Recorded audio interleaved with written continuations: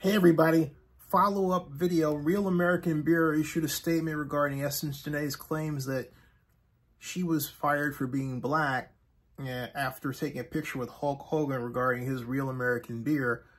They said that they terminated a contract with a marketing agency, not her, that hired her. But Essence Janai found a photograph of 3 white models promoting Real American Beer right after that and said, well, guess they don't want us.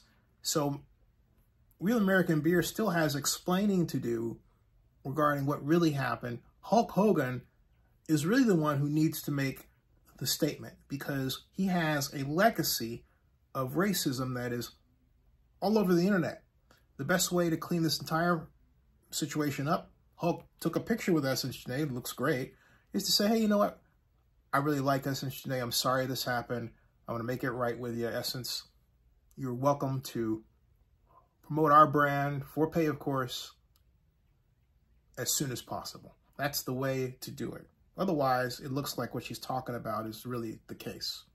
So until then, I'm not changing the other title. Subscribe to Zenny62, bookmark ZennyReport.com and OaklandNewsOnline.com. See ya.